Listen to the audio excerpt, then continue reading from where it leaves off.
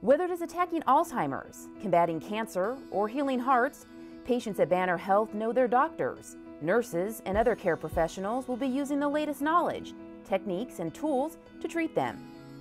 But what patients might not know is that the Banner team isn't just using the latest research to defeat disease, they are driving that research. Our goal in Banner Research is to be a model of research in a large community-based health system and to make some truly transformational changes along the way. Dr. Reiman is CEO of Banner Research. We're excited about the chance to offer patients the most state-of-the-art investigational treatments, which might have additional benefit but need to be tested. With high-tech equipment and sophisticated tests, his own research at Banner Alzheimer's Institute could eventually lead to not just the treatment, but the prevention of Alzheimer's disease. We're leaders in the earliest detection and tracking of brain changes that lead to the clinical onset of Alzheimer's disease, with the ability to detect some of those changes starting in infancy.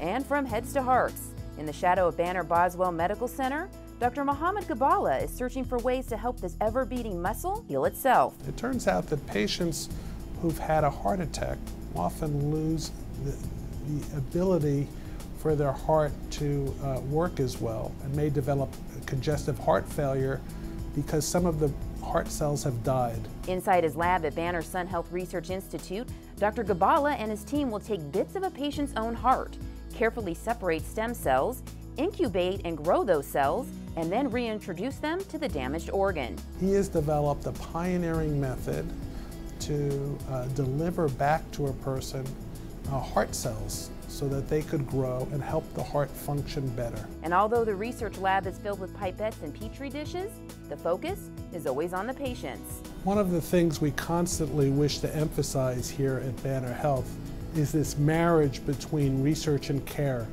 between hope and help, and to foster each other's goals in the most effective way. Dr. Reiman says that focus on patients has helped Banner tailor its research efforts to complement its world-class medical facilities. Strategically, what we've tried to do is focus on a couple of areas to address specific problems in the most impactful way. Consider research at Banner MD Anderson Cancer Center, for instance. But as one example, Dr. Judy Wolf has been leading an effort to evaluate a treatment for ovarian cancer. Dr. Mary Cianfrocca is also investigating an investigational treatment for advanced breast cancer, which we also desperately need. At Banner Sun Health Research Institute, Drs. Thomas Beach and Marwan Sabah run the globally recognized brain and body donation program, which is a leading resource for the provision of brain tissue for researchers around the world to understand the factors that are contributing to the development of Alzheimer's disease, Parkinson's disease, normal brain aging, and the discovery of promising treatments to address this disorder. All part of a healthcare organization where patient care stretches seamlessly from the lab bench to the bedside and beyond. It is truly a privilege to have the opportunity to work on a problem that could make such an important difference in the lives of our clinically affected patients, their family caregivers, and generations to come.